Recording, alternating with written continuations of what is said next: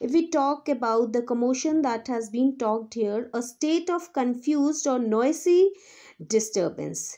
That is, he says it becomes tough for him to reach to his desk in this state without being looked by the teacher.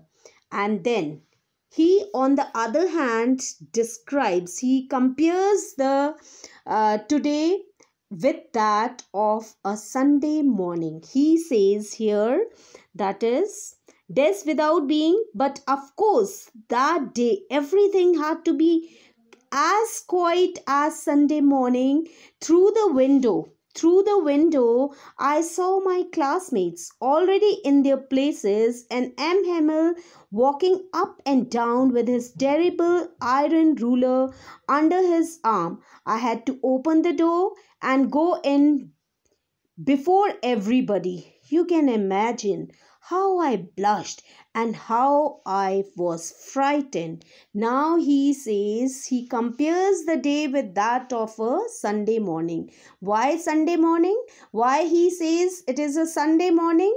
Because the school is closed on Sunday and there's no one in the school, and because of nobody's presence in the school makes the atmosphere very quiet. And he says the classroom was also so quiet that he has to move. When he opened the door of his classroom, he was terribly afraid, he was scared, and he blushed because of shyness of coming late to the school. And even he says he was frightened to enter the school, but still he entered. And then he says, but nothing happened. M. Hamel saw me and said very kindly, go to your place quickly. Little friends, we were beginning without you. Now he says, see, at the beginning of a chapter, he says he is scared of his teacher because he uses ruler, he is disciplined, he is hard enough. But now he says he did not say, he was very polite in his saying. And M. Hamel, when looked at him, he asked him very politely to enter the class. And then after entering the class, he said that they were about to begin the class without him, and it was a surprise for the boy. I jumped over the bench and sat down at my desk. Not till then, when I had got a little over my fright. Little over my fright. What does that mean? Little over my fright. Fright means he was scared, and he controlled his, that is, now he is not frightened now. And he says, did I see that our teacher had on his beautiful green coat? Now his observations. Now see the observation that friends made, that he looked. First observation he saw is about M. Hamel. He observed his teacher, and he found his teacher who has put on a green coat. He says his teacher is in a green coat. Then he says it was frilled. It was frilled. It was frilled. Then he talks about his shirt that he has put on. His shirt that he has put on a little black silk cap. See, all these things, that is a description of his description about his dress. See, no, all these things, that is description about M. Hamill's dress, about the green coat which was frill, a shirt with little black silk cap, all these describe, that is something different, that is something is there which describes about the teacher's appearance, and all was embroidered, and that talks about that these things normally he put on, he used to wear when there is a inspection or a prize day, that is on the special days, on a special days he used to put on these clothes, special days. So now the boy starts thinking, what might be the reason, why is M. Hamill dressed in, that is his green coat, frilled shirt, little black silk cap. All these things make the boy to think.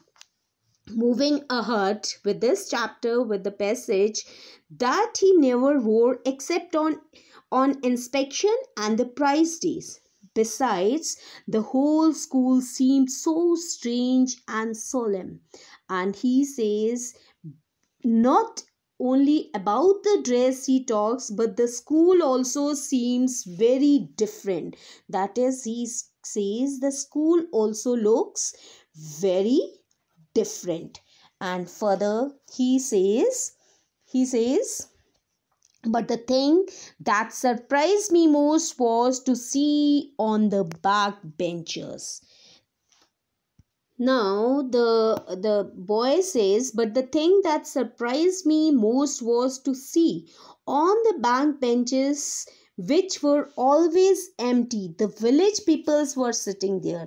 Now those back benches which normally used to be empty, nobody used to sit, now on this day today there were the village people who were sitting at the back bench. And he says, people sitting quietly like ourselves, old horses with his three-cornered hat, the former mayor, the former postmaster, and several others beside. Everybody looked sad. And see, all those elderly and renowned people who were sitting there, they were sad. They were all sad, he says. They were sad. And he says further, that is, everybody looked sad, and the horser had brought an old primer thumped in the edges. He held it open to his knees with his great spectacles lying across the pages. While I was wondering about it, all M. Hamill mounted his chair, and in the same way, grave and gentle tone. Mounted word is used in this paragraph. Then there is grave and gentle. Okay. Then we talk gentle tone which he had used to me, and said, my children, this is the last lesson I shall give you. The order has come from the Berlin to teach you only German. In schools of Alaska and Lorraine, and the new master comes tomorrow, and this is your last French lesson. I want you to be very attentive. Now see, this paragraph describes about few things. The dress of the M. Hamill, and then it describes about the last benches of the class, which usually remain empty, is now seated with the elderly village peoples, and their face looked very sad. And then we see M. Hamill mounted his chair. He sat on his chair. He was grave and gentle. Grave means he was he was very sad, and he says in his tone, he says that, my children, this is the lesson I shall give you. And he says this is his last lesson that he is giving to them. And then he talks about, see, at the beginning we have read that when French was passing the bulletin board, he wanted to hear what news is there on that board. And see, same news which he wanted to hear, he hear the same news through his master, through his teacher M. Hamel, the French teacher, who announces here with a very sad tone that the message has come, the order has come. The order has come from Berlin to teach them only German, that is, the schools of Alais and Lorraine shall, in these schools only German shall be taught.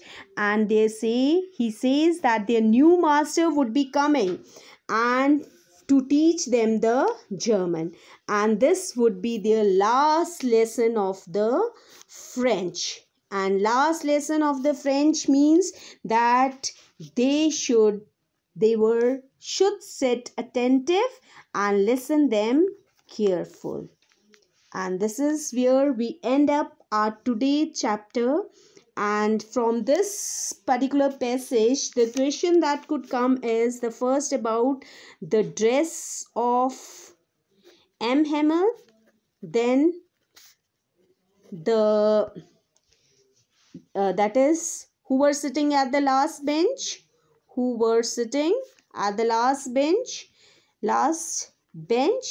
and then what news did French receive from his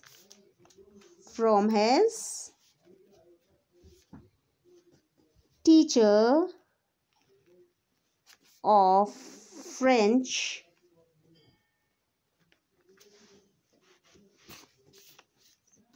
or why was it last lesson of French? So, okay, dear students, good night. Meet you tomorrow with the continuation of this chapter.